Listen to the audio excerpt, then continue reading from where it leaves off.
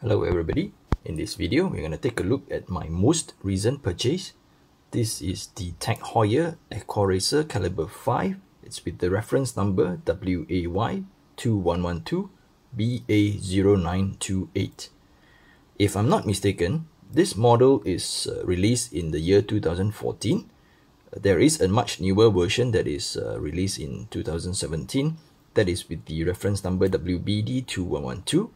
And the new version comes with the magnifier, and it has bigger lume, I think, and the hands are a little bit bolder. But I prefer the look on this older version. Both of these are still available in the store and they are retailing for the same price.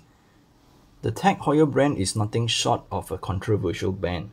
There are among in the watch collectors who hated it due to its marketing campaign, and some even claim that their watches are overpriced, and there are some arguments that they are using like inferior materials, for example like plastic retainering for the movement in their piece as a cost-cutting measure. I will try to go into that a little bit down in the video later on, but I think Heuer has been very successful in their marketing campaign, because if you were to ask any non-watch guy about the brand Heuer and compare it to, say, a brand of the same level such as Oris, most of them would recognize the brand Heuer rather than Oris. That goes to show how much Heuer has been successful in their marketing campaign. Alright, let's get straight into the dimensions of the watch.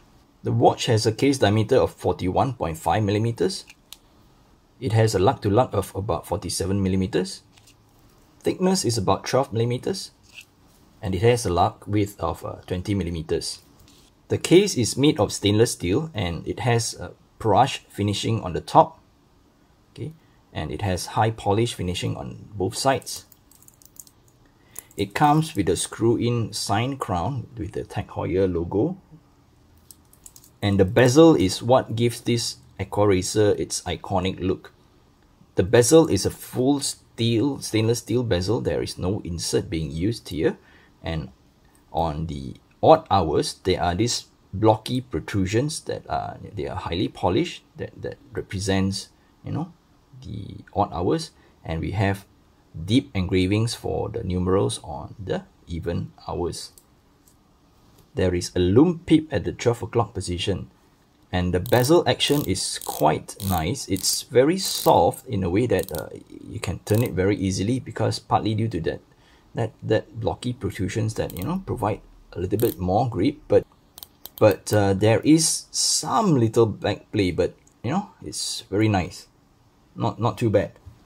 Well, as nice as it looks, the bezel is not much of a use, because apart from the blocky protrusion and the engraved numbers, there is not much, there is no minute trackers on the bezel. So let's say if you're going to try to time, some minutes, you won't be able to do that. Well, if you plan to go diving with this piece, the bezel won't be much of a use. But then again, who would go diving in a mechanical watch, in this current time? Let's get into the face of the watch. Let me just try to, turn on some light so that to get a better view of the face, hopefully. Okay. So the dial is what I call a ship deck dial. It looks like, a ship deck, when you're standing on the ship, on the floorboard, it looks like that. So it gives me the impression that it's a ship deck dial. I believe there are some who call it the same. This is another feature that I like the most on this piece, other than the unique bezel. The markers are of like arrowhead markers on all the hours, but there is a large triangle at the 12 o'clock position, and the 6 and 9 has a slightly bigger arrowhead markers. The hour and minute hands, they are of a sword-like design, and they are filled with lume. All the markers and the hands are filled with lume. The second hand has that same, arrowhead tip. There is no mention on what kind of lume that is used, but I think it's quite nice. It's a greenish lume. Maybe I'll just turn off the light. I think you'll be able to see the lume by now. Yep, you can see that it's a greenish lume. Okay, the lume is okay. It lasts quite okay, and then it's quite bright in certain light, especially not in this broad daylight, but it's okay. It does a decent job. The logo is applied on this piece, and the word Aquaracer Calibre 5 and 300 meters water resistant, they are printed. And then it has minute trackers all around. There is a date window at the 3 o'clock position, and it's just framed by a printed square frame. And then again, the date wheel is white in color. Powering this piece is what Tag Heuer calls the Calibre 5, but it is in actual fact a Seletar SW200. It beats at 28,800 beats per hour and has a power reserve of 38 hours. There is no rated accuracy mentioned by Tag Heuer, but from what I've timed, I got about plus 10.7 seconds per day in the course of 2 weeks. Well, that is not really impressive. I believe Tag could do better by regulating their movement a little more, because I have watches at the lower price point that has better accuracy than this piece. And coming to the controversial part of this is that this piece actually has a plastic retainer ring for the movement. Okay, so there are many arguments that this is a cost-cutting measure by Tag Heuer to, to save some cost. But if we take a look at the overall construction of this piece, if you think about it, the entire watch is made to a high quality finishing, from the stainless steel used to the precision machining, the sapphire crystal, the solid end links and the solid links on all the bracelet. What percentage would the retainer ring contribute to the entire cost of this piece? I think it's very insignificant.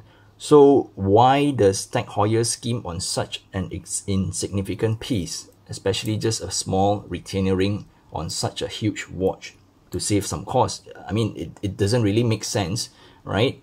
It's not that I'm trying to defend the brand Tag Heuer, but I'm just trying to understand that argument about cost saving and all that. And if you look at it, we are not talking about very mass produced pieces like, for example, a pen or a children's toy. This is a timepiece. So I guess the volume won't be that much if you compare to like a pen or a toy. So that kind of insignificant amount wouldn't save a lot of money for Tag Heuer. And coming from my knowledge in manufacturing, for plastic piece, you will need to invest on an injection molding tool, to inject the plastic. So let's say if the volume is not high enough, and if you try to amortize the cost to that small numbers, I don't think a plastic retainer ring will be a lot more cheaper than, say, a stamped sheet metal ring. So it comes back to maybe some advantages of the plastic retainer ring. I have to stress that I'm not trying to defend Tag Heuer or to create any kind of argument here. It's just that I'm trying to understand the reasoning behind the usage of a plastic retainer ring. And when I think about it, there are some few advantages of plastic retainer ring compared to, say, a stamped sheet metal ring. Plastic is non-magnetic, first of all, and it's a lot more corrosion resistance compared to even a stainless steel. Plastic, in a way, it's more flexible than metal, and it's, maybe it does help a bit in some shock resistance. Okay, I'm not trying to sound like a Tag Heuer fanboy here. I'm not a fanboy. I just love some of their watches. So, yep. So before I go in more, I just stop here. So this is the case back of the watch. It is a solid screw-down case back, and just with the lightly engraved diving helmet at the back. I mean, it's not really very impressive, but it is there. You can see the Tag Heuer logo, automatic, 300 meters, and Swiss made since 1860. Yes, the brand Heuer does go back a long way around, in history. The bracelet on this piece, in my opinion, is very nice. All the links are solid, and they are attached to the watch body with solid end links. Okay, it has brushed top. And if you look at it, the center links they protrudes a little bit out. That gives the bracelet a little more character. And the sides are highly polished, but unfortunately, the links are only held by regular push pin. There is no screw or pin and collar system. So yes, one can argue that you know, for this price, Tag Heuer should actually included like something like a screw-in links, and they do have half links provided as well, full links and half links. The clasp is a machine clasp, it's a solid mill clasp, and it has a push button deployant buckle.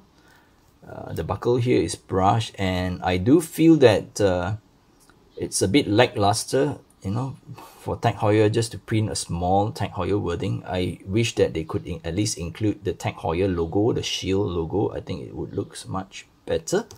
The bracelet also comes with a dive extension. It's just made of a stamp sheet metal, but it managed to serve its purpose well, I think.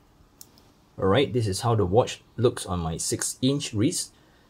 In my opinion, it sits quite well, and the size is not overpowering even for my small wrist, because I believe due to the short lug to lug and the fact that the lug has this tapered cut off that makes it look like, you know, it conforms to my small wrist. And when this piece is on your wrist, you can definitely feel the heft. You can know that it's there. You can feel the presence. This is how the clasp looks. Alright, with the reshot done, let's wrap up this video. I know that Tag Heuer is a brand that is bashed by most of the watch collectors, or shall I call them watch snobs. So being in the hobby and that I like this piece, you know, I was like being in a precarious position. I suspect that when I got this piece, I would be bashed by some of the watch snobs, you know. At the end of the day, buy what you like, wear what you like. It's your money, it's your watch. So we don't have to bow down to those watch snobs. And to me, this piece is certainly a very nice piece. No complaint about it. Of course, there are some areas that could be improved, but I guess that's how it goes for all the timepieces out there, right? Alright, so that's it for this video. I hope that I don't create much controversy here.